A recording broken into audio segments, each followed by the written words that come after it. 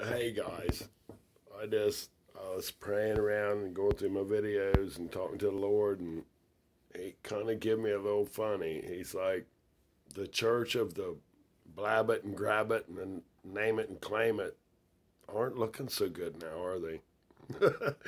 It's like, it's not funny. The 501c3 tax exempt money making profiteers that are exactly the people that Jesus went and made a whip and he overturned her tables. It's like I told Dad, it's probably the only time you've seen a JEW running from money when Jesus flipped that table. When Jesus went in there and flipped them tables, I bet he was a fearsome dude. He was probably like me when some dude threatened my children. I'm like, I don't.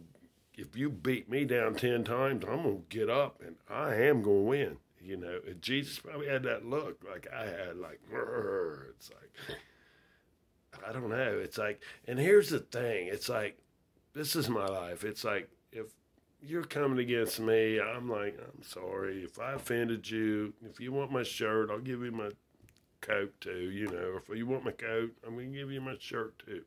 Whatever. I'm going to make peace and forgive you and let the Lord have his vengeance. But if you come against my children, I'm like an old junkyard dog. I won't stop. Mm-mm. But anyway, I thought that was funny. Love you guys. You must be born again. You know that, right? You got to get born again and ask the Lord to just forgive you and just talk to him, just like I do. Just say, help me. What am I supposed to do? Am I supposed to tell these people this or that or whatever? And it's like, usually for me, it's like, go to work, be good to your children, and